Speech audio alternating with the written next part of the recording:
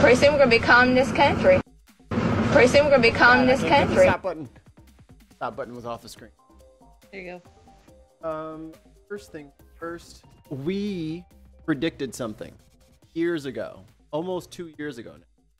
Remember when they were saying that there was fentanyl in the candy and people were giving out edibles to kids? We laughed and we said, "Oh, no one can afford to just be giving out fucking drugs to children." No, how expensive drugs are to just be giving children out don't to have kids. Money.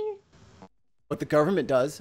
And a food bank in New Zealand is apologizing after it accidentally distributed candies containing speed to homeless people. The Auckland City Mission says those candies were donated by a member of the public and that they've...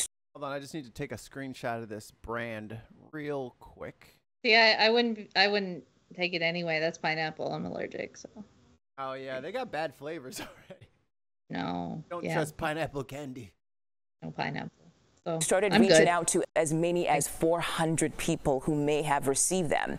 The candies were solid blocks of methamphetamine enclosed in candy wrappers. They contained a potentially deadly dose, up to 300 times the amount someone would usually take. The candies each had a street value of around $600 US, so authorities... Someone's ass is fired. See, this is the thing. Whoever was in charge of the logistics of this trafficking thing that was going on, they screwed up so bad. So did the hidden drugs end up in the goddamn food bank and given out? How does that even work? Who didn't check one candy? How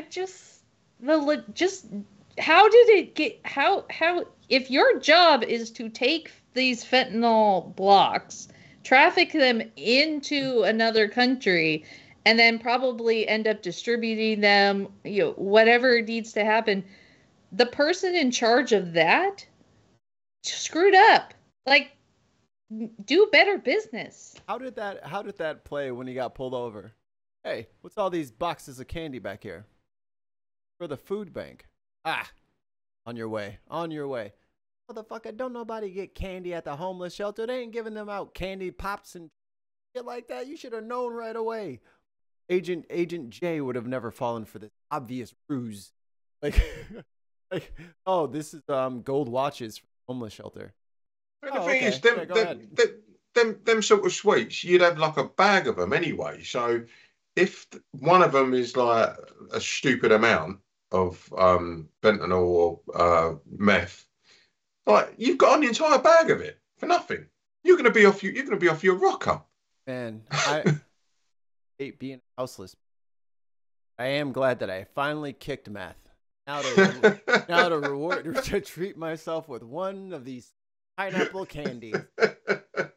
Like, you gotta keep your blood sugar up, right? No, they want them to stay addicted to drugs. You go over here hiding drugs in their damn candy to keep them hooked. That would kill people. That's a lot. It would kill a normal person. Yeah. That's a lot of gear. They're talking about it wasn't even no in there. It was just.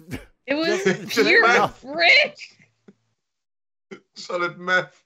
Just solid meth from bumper to bumper in a wrapper, and they were just like, candy? No, it's not candy. It doesn't smell like candy. It doesn't look like candy. It doesn't taste like candy. But sure, why not?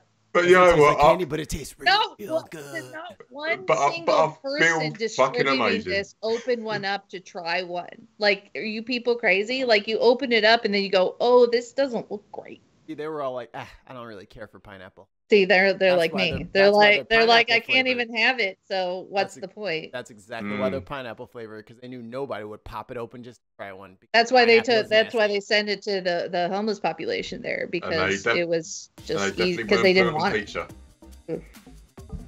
Well, it's New Zealand. They just have what? Peter Jackson would never.